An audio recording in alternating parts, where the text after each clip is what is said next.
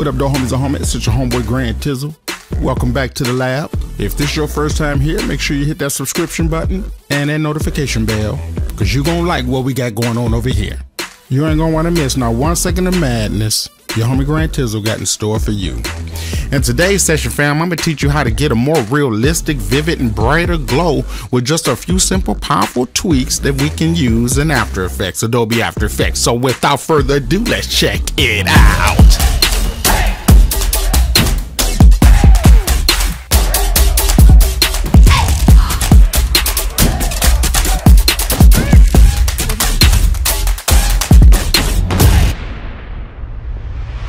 Alright, fam, the first thing you're going to want to do is go to your project and go to your 8-bit and change that from 8-bit to 32-bit.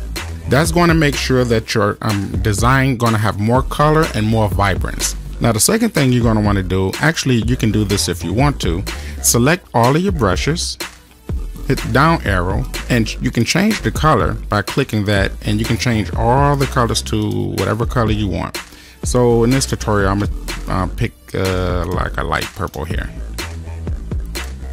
You can also go back, and as you see the diameter or the diameter, whatever you want to call that, it's at 7. You can change it to like 4 or 3 or 2. So for this tutorial, I'm going to change this to 5. And that's going to change it for all of them because I got all the brushes selected. Now you want to keep in mind that the glow, the threshold, and the radius is going to all be determined based on the size of the stroke. So keep that in mind. So now that we have all that set up, you want to go up to your effect, go down to stylize, and select glow. Now what we're going to do is set our intensity, because we're going to make copies of this. So we're going to set our intensity to 0.1. We're going to set our radius to 20 because we're going to multiply this. And we're going to set our threshold to say like just 30, just for now, because that's going to change. Now, once you have that set up, you're going to want to hold Control, click D to make a copy. So now we have Glow 2. We're going to change this radius to 60. And then we're going to want to hold Control D, make a copy. We're going to make this radius 3 times higher. So we're going to make that 180. And then we're going to hold Control D again, make a 4th one, and then we're going to make that 3 times higher. So we'll just hit the star and the 3 to multiply that by 3. And as we see here, we got something nice working out, but it's going to get better than that.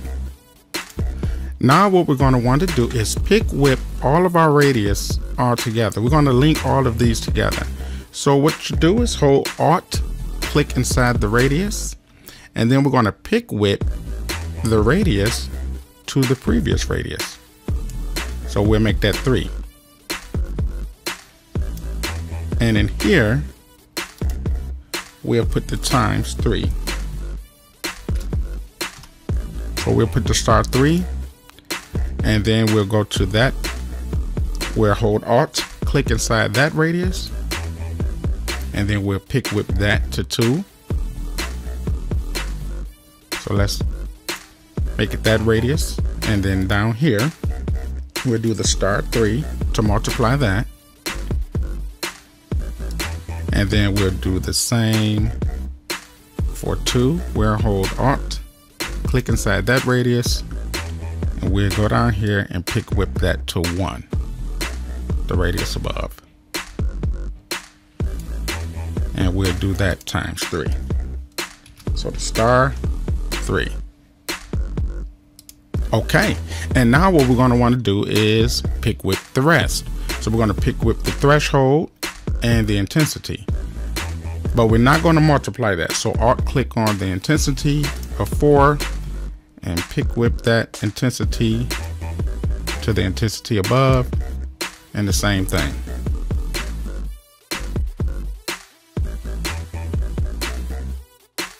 And we'll do the same thing for the threshold. So after we have all that set up, everything that we do in Glow 1 is going to affect what's done in Glow 2, Glow 3, and Glow 4.